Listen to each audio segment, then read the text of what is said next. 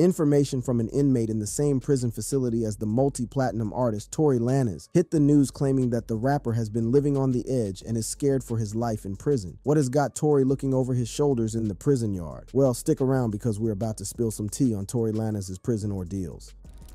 Tory Lanez's prison conditions. Recently, rapper Tory Lanez got hit with 3 felony charges: assault with a semi-automatic gun, having a loaded, unregistered gun in his car, and discharging a firearm with gross negligence. This all went down because he shot Megan Thee Stallion in the foot at a party back in 2020 at Kylie Jenner's place. Now, he has been sentenced to 10 years behind bars, and it's not a walk in the park for him. Word is, Tory Lanez is pretty nervous about his new life in prison, and he's thinking his fame might put a target on his back. Right now, they've got him holed up in a special area called administrative segregation, and he's flying solo. According to a report from Page 6, Tory, who's doing time at North Kern State Prison in Delano, California, thinks he's in danger because of his celebrity status. A source shared the news saying, Tory is scared for his life and safety in prison. He feels like he is an instant and direct target because of his celebrity status. And there's another factor that's not working in his favor. The guy's only 5'3", so he's feeling kind of small in a big bad world of real hardcore criminals, including some murderers. He's holding on to hope that his lawyers can keep fighting for his freedom while he claims he didn't do the crime. But let's face it, this whole situation is just a hot mess. Speaking of administrative segregation, this means Tory is being kept away from most other inmates. Administrative segregation, or ADSEG for short, is like a fancy way of saying solitary confinement. They use it to separate certain prisoners from the regular crowd for different reasons, like if they are violent or causing trouble, if they are high profile, if they are tied to gangs, or if they need extra protection. Usually, it means being locked up alone in a cell for 23 hours a day, with not much chance to get out for anything. And I'm just happy to get out that bullshit county jail. They was hating on a young fly that you heard, having your 24-hour lockdown, half-size cell by myself, no windows, no mirrors. He ain't even seen himself in a whole year, yo. For Tory, even when he needs to shower, he gets escorted and is on his own. And if he wants some fresh air in the yard, he's the only one there. They bring his meal straight to his cell. Right now, he's just hanging in county jail, waiting to be moved to the big prison. North Kern State Prison is where he is currently incarcerated, about 145 miles north of Los Angeles. It's a medium security place with around 4,000 inmates, and it's where they bring in new inmates to the California state prison system. Now, there are some serious worries about Tory's safety because of where he has to stay. You see, North Kern State Prison isn't exactly known for being a peaceful place. In February this year, things got really ugly when a 51-year-old inmate named Ramon Escobar reportedly killed his cellmate Juan Villanueva by strangling him. They charged Escobar with first-degree murder, and he was already serving life sentences for previous murders. Villanueva, on the other hand, had a conviction for sexually assaulting a 14-year-old. Then, in July, a 25-year-old guy named Ricardo Saldivar was found dead in his cell. The California Department of Corrections and Rehabilitation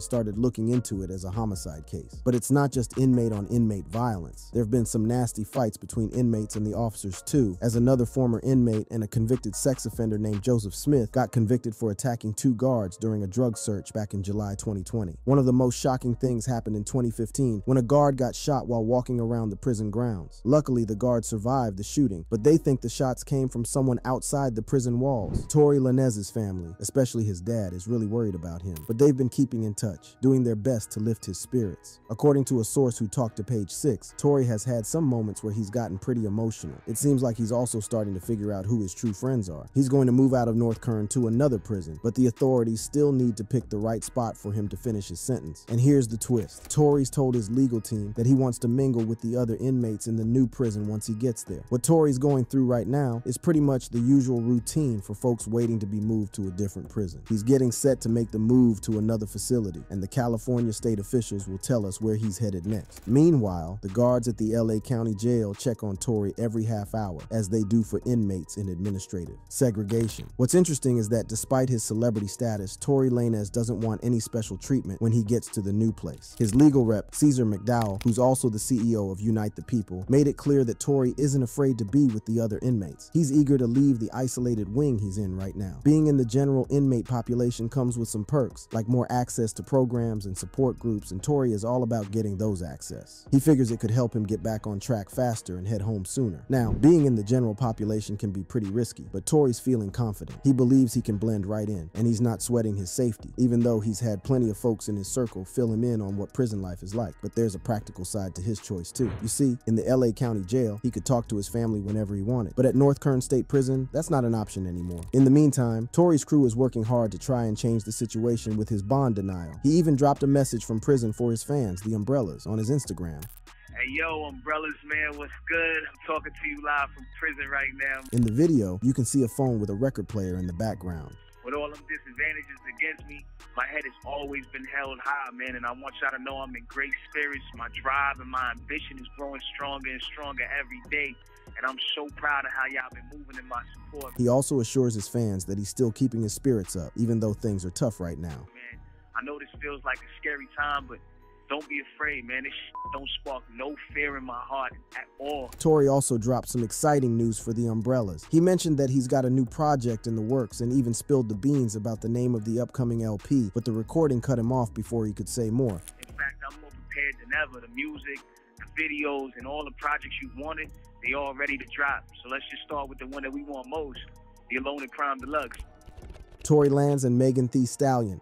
We've all heard this version of the story about what transpired that night, July 12, 2020. It all started when a Megan Thee Stallion fan account shared a video on Instagram. In the video, Megan Thee Stallion, whose real name is Megan Jovan Ruth Pete, was seen hanging out with Tory Lanez, the rapper and singer, at Kylie Jenner's place in Hollywood Hills, California. They were having a good time, even taking a dip in Kylie's pool. Megan was chatting with Kylie next to the pool, and right after that, Tory Lanez, whose real name is Daystar Peterson, joined them in the pool. He came over to the camera and posed for the fans, but things took a serious turn that same morning around 4:30 a.m. The Los Angeles Police Department got calls about gunshots near a house in Hollywood Hills. A spokesperson from the LAPD told Billboard that Tory Lanez, who was 27 at the time, got arrested on a felony charge for carrying a hidden gun in a car. Tory, the Canadian musician, posted $35,000 for bail and got released. TMZ initially reported that there was broken glass on the vehicle's floor, and it injured Megan's foot during the whole incident. Then, on July 15, 2020, TMZ published a video showing Megan, the Traumazine rapper, at the scene of the incident. She was walking backward toward the police cars, and it looked like there was blood on her feet. Now, let's get into what went down on the night of July 12, 2020, according to the testimonies of all the people involved and eyewitnesses. The rumors about Megan Thee Stallion and Tory Lanez dating started back in 2020 during the height of the COVID-19 pandemic. Megan, whose real name is Megan Pete, made an appearance on Lanez's Instagram live show, which became a thing because everyone was isolating due to the virus. Megan looked comfortable as she sat in a chair without makeup, while Lanez got the viewers excited on his Instagram page. Lanez had started these impromptu Instagram live sessions he called Quarantine Radio in April 2020. It began with random women competing in twerking contests, but soon enough, celebrities like Bryson Tiller, Chris Brown, and Drake joined the fun. The different thing about Megan's appearance on Tory's Instagram Live was that she wasn't on a video call with Lanez like other celebs. She was right there with him in the same room. It seems she had invited him to her house. The internet went wild about their supposed closeness, but they broke up shortly before the controversial incident. Megan later denied that they were a couple, insisting they were just friends. However, the events of that night shattered any semblance of a friendship between Megan Thee Stallion and Tory Lanez. Whenever Megan and Tory appeared on Instagram Live together, there was usually some drinking and dancing involved. It was no different on that evening when the two rappers were chilling at Kylie Jenner's house, having a poolside party by the fire on July 12, 2020. Megan later told Gayle King in a CBS Mornings interview that she, Jenner, Lanez, and her friend Kelsey Harris were just hanging out at the Hollywood Hills house all day. Megan decided to give her fans a glimpse of the party on Instagram Live. She seemed a bit tipsy, her words slightly slurred, and she and Jenner were both rocking tiny bikinis. As they chatted, Lanez made his way over from the other side of the pool and leaned on both ladies' shoulders to say something to the viewers, but Megan put a stop to whatever he was about to say. Around 4:30 a.m., the Los Angeles police got a call about a shooting near Kylie Jenner's place in Hollywood Hills. This happened shortly after Lanez, his driver Megan, and Harris had left the party. The stories about what happened in and around the vehicle they were in during those early morning hours after a long day of drinking and hanging out by the pool differ depending on who you ask. Both Kelsey and Megan said that inside the Cadillac Escalade, it came out that Lanez had been involved with both of them romantically. Tory accused Megan of not being honest with Kelsey. In interviews, Megan always called Kelsey her friend from Houston. They became friends back in college when they were freshmen, and they've been tight ever since. Kelsey wasn't just Megan's buddy, but also her assistant, but the last time they hung out was more than 2 years ago, back on that crazy party night. So Megan and Kelsey first crossed paths with Lanez at the Rock Nation brunch in January 2020. During a court hearing, Kelsey revealed that Megan tried to hook her up with Lanez after the brunch. Megan was kinda into Lanez romantically, but that night, things got messy when they found out he'd been getting intimate with both of them. After the party, Megan and Kelsey hopped into Lanez's driver's car, but Kelsey told the court that the Canadian rapper didn't want to leave and was acting all flirty with Jenner. Then when he went back to grab Megan's slippers, things got heated inside the SUV. Lanez decided to join both ladies in the vehicle, and that's when the shouting and name-calling started, according to Harris. It was a real mess. That night was a real shocker for Kelsey when she found out she and her best friend were both involved with the same guy. Megan admitted to having a sexual relationship with Lanez, but it wasn't exclusive. She claimed to have kept it a secret from Harris because she knew her friend had a thing for Lanez. However, during a court hearing, Megan revealed that Lanez spilled the beans to Kelsey about their relationship, which caused major tension that quickly spiraled into chaos, and that Lanez tried to pit the two women against each other, hurling insults like bitches and hoes. Harris told the court that she stood up for her friend when Lanez started disrespecting her, and that's when things took a darker turn. Lanez allegedly threatened Kelsey, saying, "I'll shoot you," but she dared him to do it. Megan decided to leave the SUV because the argument had become unbearable.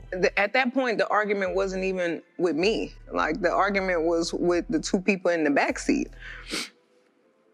So I asked the driver to pull the car over, like, I'm done with this. And I should have stayed out of the car. Like, I should have not got back in the car. According to her, Harris encouraged her to get back in the vehicle, but the arguing got even worse when she did. After the verbal clash, things escalated rapidly. Lanez told Megan to dance, and then he suddenly opened fire, shooting at her. So I get out the car, and it's like everything happens so fast.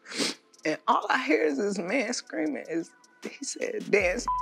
And he started shooting. Kelsey recounted in an initial interview with investigators that Lanez became enraged when Thee Stallion told him he was only relevant because of a remix with Jack Harlow. The male rapper demanded the driver to stop the vehicle and ordered the women to get out, saying, "This is my car," as reported by the Rolling Stone. Megan didn't hesitate to exit the car the second time, according to Kelsey, and that's when she heard gunshots. "I get out of my side, and no sooner do you know you start hearing gunshots going off. I looked up maybe about the second or third gunshot. You see Tory? He's now in the front seat. I guess he must have jumped over in a smooth transition and he's leaning over the door," Harris recalled during a September 2020 hearing. Megan mentioned that Lanez was firing shots from outside the car window and she was shocked out of her spine and scared for her life because she had never been shot at before that night. Now, Megan's friend Kelsey said Lanez hurt her after the shooting, but there's this guy named Sean Kelly who testified for Lanez's side. He said when he peeked out of his house that early morning in July, he saw the two ladies going at it outside Tory's SUV, and it was a pretty nasty fight. He claimed that they were pulling their hair and hitting each other hard. Kelly also said he saw a dude who looked like the driver and Lanez getting out of the vehicle. The driver tried to break up the scrap between the women before Lanez stepped out of the car. Then he heard a gunshot. Things went from bad to worse, according to Kelly, with 4 or 5 more shots. At another point in his testimony, Kelly said he saw 3 people ganging up on a woman who was on the ground before they put her back in the Escalade, just as a police car showed up. Kelly wasn't super clear about who pulled the trigger. At different times, he said he saw a woman shooting a gun, but he also mentioned a guy who seemed like Lanez doing the shooting, but he first said he didn't see a gun, just some flashes. Then there's this cell phone video from that morning showing cops telling a limping Megan to step back with her hands up. They told everyone else to get out of the car and lie down. But Megan told the cops she had glass in her foot and said she didn't get shot. You can see her bloody footprints on the ground in the video. On that night, the police arrested Lanez for having a hidden weapon in the car. Both ladies didn't say anything at first, but Megan revealed what happened that night on social media 3 days later. She didn't point the finger at Tory as the supposed shooter until August 2020, after getting a lot of heat on social media. Megan wanted to clear things up and wrote, "The narrative that is being reported about Sunday's morning events was inaccurate, and I'd like to set the record straight." She explained that she'd been shot on Sunday morning in a crime that aimed to hurt her physically. Megan emphasized that she wasn't arrested. Instead, the police took her to the hospital where she had surgery to remove the bullets. She expressed her gratitude for still being alive and expected to fully recover. Megan wanted to make sure everyone knew what happened on that traumatic night. She mentioned that she was focused on getting better so she could get back to her music and her life as soon as possible. Megan explained that she was afraid to tell the police the truth because her shooting happened just a couple of months after the George Floyd incident. At first, she told the police that she was hurt by stepping on broken glass at Kylie Jenner's party. I don't remember everything they said to me, but I remember them asking me what's happening, what happened to you,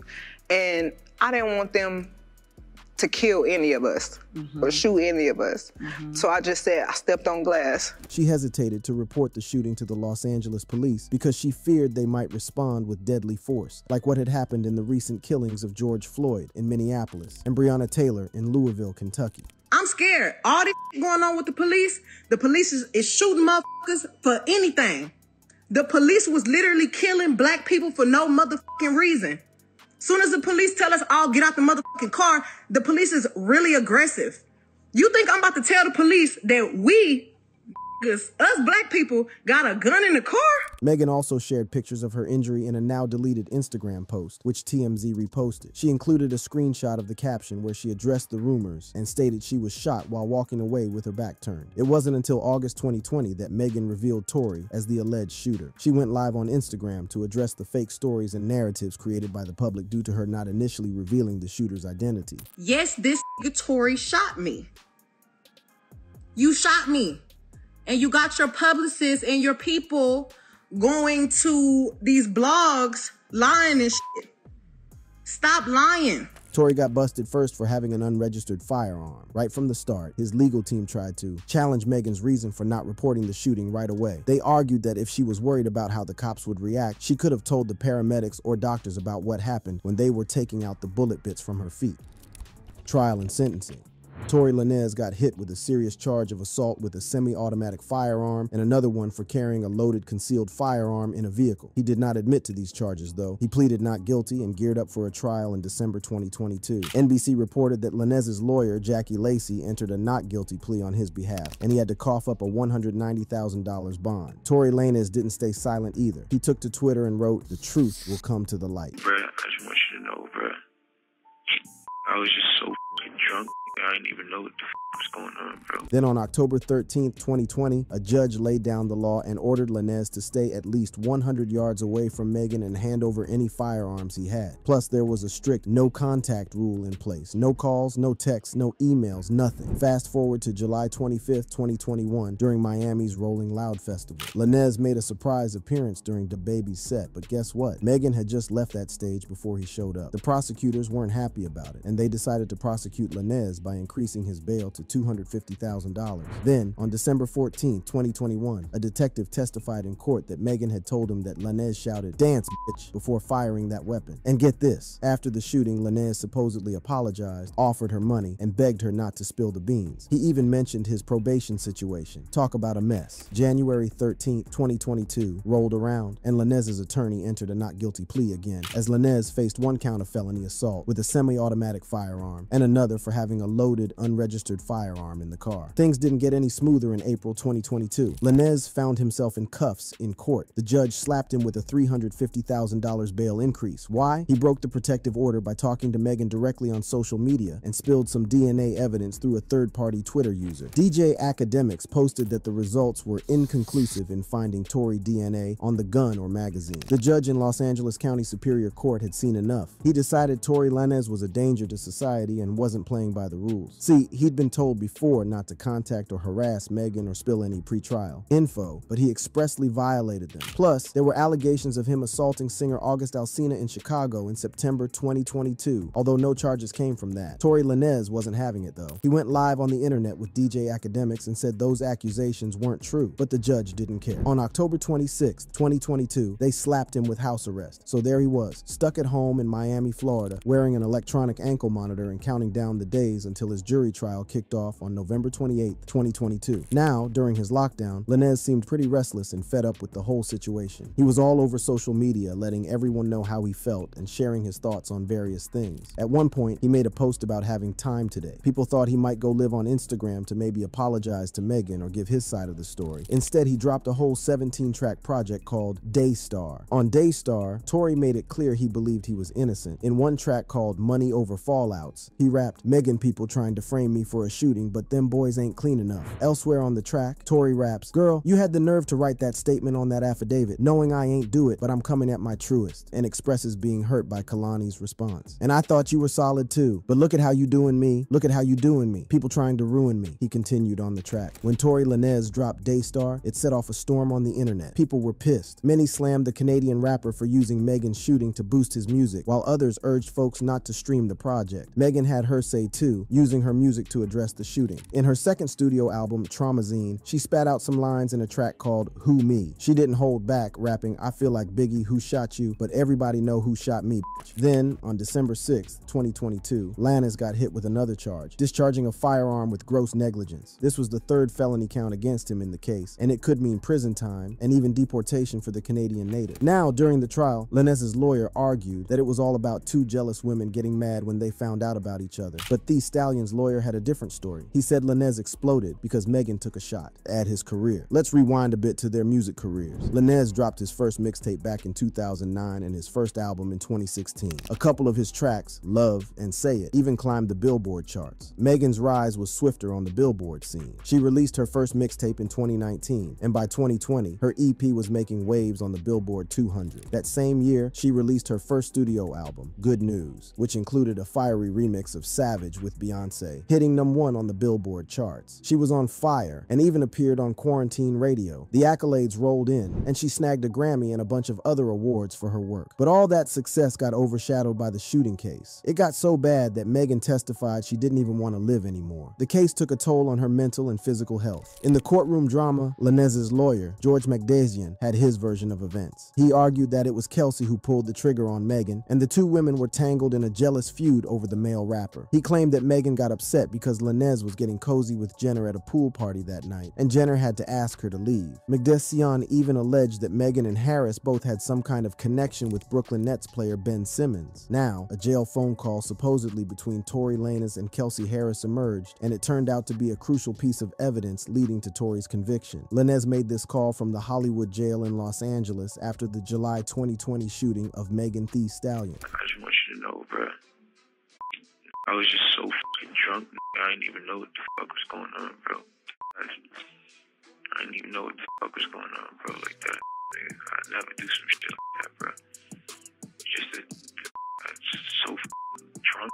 I just didn't even understand what was going on. Although Lanez doesn't explicitly admit to the shooting or the firearm, during their 5-minute chat, he does say he's sorry for shooting Megan. Here's where it gets tricky. Initially, Kelsey Harris told investigators that she witnessed Tory shoot Megan in 2020. However, when she took the stand in December 2022, she changed her tune. She claimed she didn't see Lanez pull the trigger or hear him say, "Dance, bitch." Harris had been given immunity in exchange for her testimony, and she also had to defend herself against accusations that she might have been the shooter that morning. Things got even more tense as reports showed that both Kelsey and Lanez had gunshot residue on their hands. Kelsey even retracted her earlier statements about Lanez threatening to shoot her that night. However, the prosecutors had a recording of Kelsey's interview from September 2022 where she confirmed that she had seen Lanez shoot her former best friend. But during her testimony in December 2022, Kelsey claimed that what she said 3 months earlier wasn't entirely true, and she couldn't quite remember her previous statements. She did acknowledge that Lanez offered her $1 million, but she denied any allegations that it was some sort of bribe. Tory Lanez's house arrest chapter came to a close when a jury delivered a verdict on December 23, 2022. They found him guilty of 3 felony counts: assault with a semi-automatic firearm, having a loaded unregistered firearm in a vehicle, and discharging a firearm with gross negligence. After nearly 8 months of waiting, Lanez faced his sentencing at Los Angeles Superior Court on August 8, 2023. Originally set for January 2023, the hearing got postponed when Lanez brought in new lawyers. Then it got pushed again when his legal team filed for a new trial, but that request was denied in May. The shooting trial had kicked off on December 12th, and it took a day and a half for a jury of 7 women and 5 men to deliver their verdict. On August 8, 2023, the same judge who had ordered his house arrest sentenced Lanez to 10 years in prison. Before the sentencing, Lanez addressed the court, accepting responsibility for his actions that night and insisting he wasn't a heartless person. Megan Thee Stallion, though absent from the sentencing hearing, had her voice heard through a victim impact statement read by the deputy district attorney. She spoke about her ongoing suffering since the shooting, saying she'd never be the same and felt tormented and terrorized by Lanez's actions and words after the attack. She also made it clear she couldn't bear to be in the same room with Tory again and urged the judge to make him face the full consequences of the law. Since then, both rappers have continued their music careers. Lanez is serving his sentence at North Kern State Prison in Delano, California, after being denied bail during an appeal on September 14, 2023. He's also gotten himself a new legal team from a social justice advocacy group called Unite the People, Inc., claiming his sentence was disproportionate and his trial was unfair. The saga continues, even behind bars rap fans.